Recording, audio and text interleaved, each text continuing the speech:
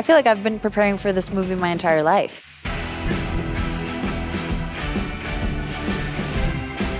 So for folks who are just hearing about your monster for the first time, tell us about your characters and why you had to play them. Okay, I play Laura Franco, who's a musical theater actress whose life has just basically fallen to pieces because her boyfriend broke up with her while she was recovering from cancer surgery. So she's literally in the lowest of the lows of your life and severely depressed. And the movie is basically about coming out of that rut and getting in touch with your rage. And I feel like for me as a woman who has been conditioned by society, as many of us, to like be silent and to be polite and to not, ruffle any feathers. This is an important message to get to women out there. And I think I just saw myself when I read the script in her, and I knew that lots of women would see themselves in Laura, and that's why I wanted to do it.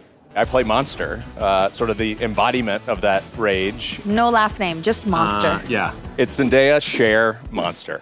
I've never gotten to do anything with prosthetics before, so that was sort of the first thing that got me curious about it. But also, when you meet Caroline Lindy, who directed this movie, and see what a clear vision she has for this genre mashup, it's something you can't say no to. I feel like I've been preparing for this movie my entire life because I love horror and I love rom-coms, and this was like a perfect little mixture of the two. And I went to school for musical theater, and there's musical theater in this movie. So I was like, oh, like if I ordered something from up above, this script would be sent to me by the angels, and it just landed with me, and I was like, this is perfect. All right, speed round, 3 questions. Favorite musical of all time, Melissa? Wicked. I'm gonna say the first one I saw when I was 10 was Starlight Express. Wow.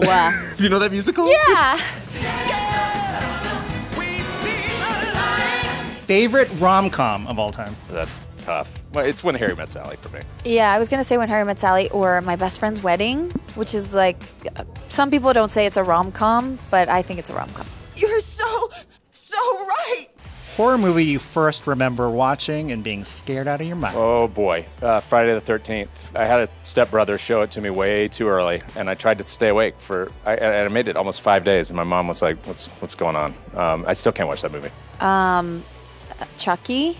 I know it's not called Chucky in English, but in Mexico it's called Chucky el muñeco diabólico. Literally, Chucky the diabolical doll. That's what it's called in Mexico. What is that movie called? Child's Play. Child's Play. Yeah, but that was very scary for me. I thought maybe you were pulling my chain.